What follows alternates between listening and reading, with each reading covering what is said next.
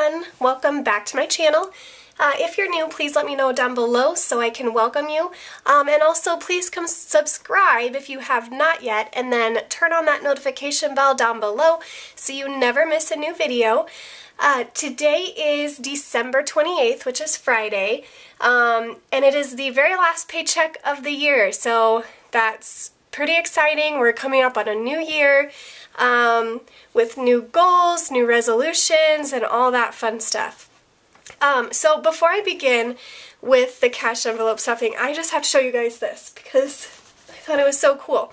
So when I got my very first Erin Condren planner, I got the deluxe monthly planner, which is the one I have now, but I got the bigger size, the 8.5 inch by 11, and I also got the bigger folio, which I think this is like 10 by 13 if I'm not mistaken. So I got this, and then I decided that that planner was just way too big for me. So I got the smaller one with the smaller folio, which is this one. I mean, there is quite a bit of a size difference between the two. So I got the smaller one, and I couldn't figure out what I was going to do with this. I thought about giving it away, but then I just thought that perhaps it would fit my MacBook. So I tried it, and it does. It fits it absolutely perfectly. So I have the 13-inch MacBook Air, and as you can see here, you know, it has the little pocket thing, so it just slides right in there and is completely protected, and it fits it perfect. So, just an idea that this 10-inch by 13-inch folio from Erin Condren does double as a laptop case, if you're wondering. So, that was just a side note. So we will go ahead and get on with today's cash stuffing. It's not working there.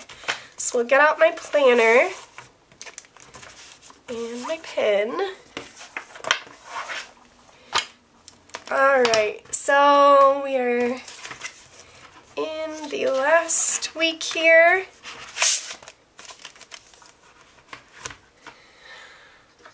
And we will zoom in.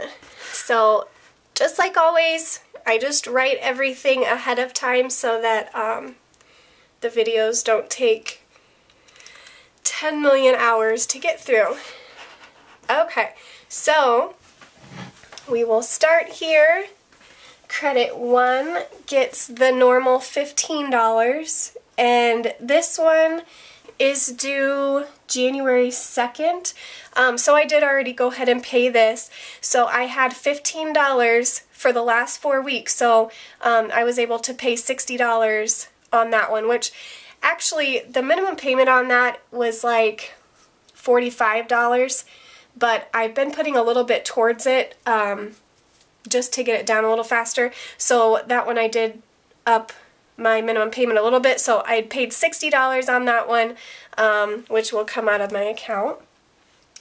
Lend Up gets $5. This one here was $9.50. Merrick is $12.50. Kohl's $6.75. PPCC is $8.25. NFM was $6.25. Credit 1, $36.25. And Walmart was $9.75. So these guys here, you have 15 and 5, $9.50, $12.50, $6.75, $8.25, $6.25, lots of 25s and 75s. $36.25 and $9.75. So that one is $119.25.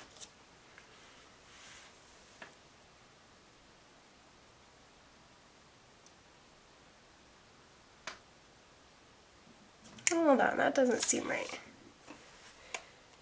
I'm going to try that one more time. 15, 5, 950, 1250, 675, 825, 625, 3625, 975. I thought that seemed off. So 109.25. Okay. So I'm just going to move down here. The Western Federal is always the same, $56.75. So that total will remain that. And then UNI is $153. That's my car payment. And State Farm, which is my insurance, is $32.75.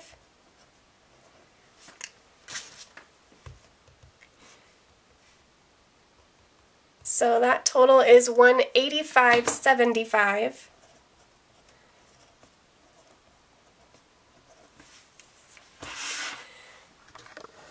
Oops, I always zoom the camera in the wrong way. Okay, so I've gone over this before, and I actually have a video explaining the whole Capital One thing, but what I do, this section here, or these bills here, I transfer out of my checking account where my paycheck is deposited into. I transfer these totals, the sum of those totals, into my Capital One checking account, and then when it hits that account, I then transfer, so I'll transfer $109.25 to my bills savings account, $56.75 to my loans saving account, and $185.75 to my car savings account. So I have those three savings accounts. I actually also have an actual savings account. So then I just transfer all three to there, and then these payments will come out of there when their due date is, whenever it may falls during the month. That way I don't have so many cash envelopes. And then these over here are the ones that I have physical cash envelopes for, that I take cash out of the bank for. So we will go ahead and start with this.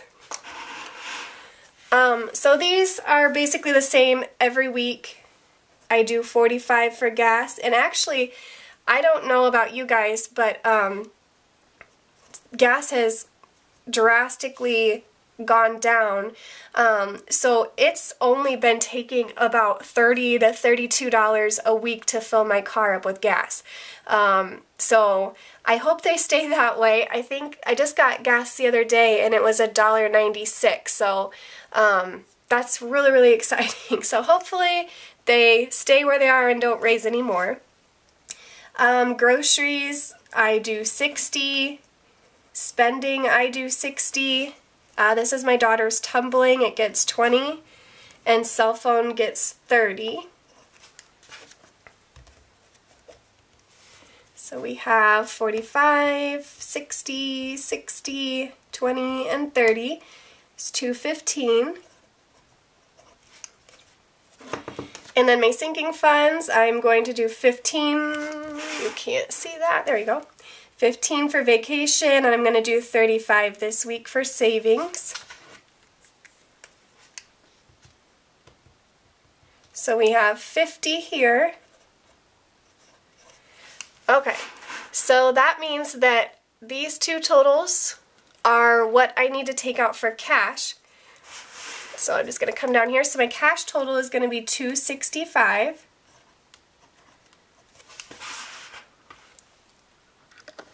And then I am going to add up these totals here, and that's going to be what I need to transfer to Capital One. 0.75 and 185.75. So that's, let me get that again. 309.25 $56.75 and $185.75. So $351.75.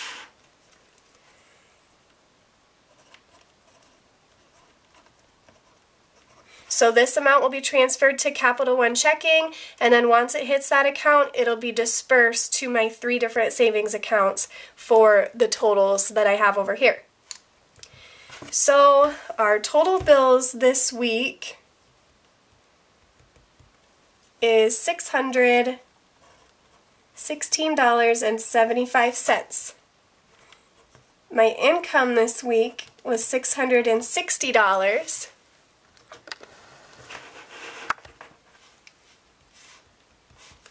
So we take those, ooh, I think I did add instead, minus. So we have $43.25 to put towards my debt snowball. So if you guys watched my other video, which showed my current debt going into January, this one here, so that amount that I have left over this week is going to go toward this one main, which I will also be paying the minimum payment on it. So putting the minimum payment and the extra debt snowball to this one to get it paid off a little faster. Okay, so now what I'm going to do is I'm going to run to the bank to get the cash that I need, and I don't have a piece of paper, otherwise I would show you guys. But yeah, so I'm just going to run to the bank and get the cash that I need, and I will be right back and we can go ahead and stuff the envelopes. Okay, so I am back with my cash. I've mentioned this before, but I rarely ever get 50s or 100s, just because a lot of the stuff that I do, you know, my minimum payments, a lot of it each week are under 50, or like my groceries and spending that I do $60, I'd rather not have to hand a 50 and then get a bunch of change back, so I just like to have the smaller bills to use for gas, groceries, and spending and whatnot. So these are my current 7 envelopes. I have gas, grocery, spending, tumbling, cell phone, vacation, and savings. So we will go ahead and get started. So gas gets $45, and I just filled up a few days ago, so, and it usually lasts me a week, so I probably won't, I might even have, I don't have a lot of driving to do because we have Monday and Tuesday off from work, so I have a 4-day vacation, and when I do have to go to work, it's like 15 minutes one way, so I'm going to be saving gas, so I don't think that I will have to fill up until possibly next Friday, so this one might even get more money before I have to fill up. Groceries gets 60.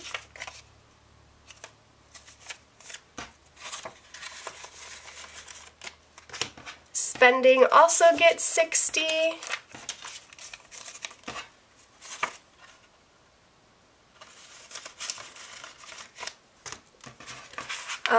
Tumbling gets the normal 20, and there's 60 in there already, so I know I need to pay that here shortly. And then cell phone gets 30. We'll just do some 10s here.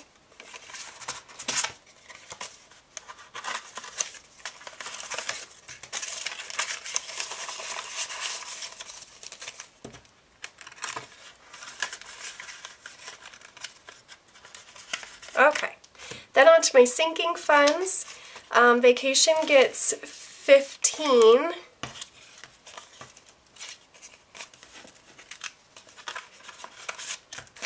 I do have some in there already. Let's put all that together. And then savings is going to get the rest, which should be 35. So we have 10, 20, no, if I knew how to count, 10, 15, 20, 25, 26, 27, 28, 29, 30, 31, 32, 33, 34, 35. So we will add that in there. So there we have it. Everything is where it needs to go. And now these three here, the gas, the spending, and the groceries, I just keep with me in my billfold. And then the rest of these, the other four, I keep in a safe place at home.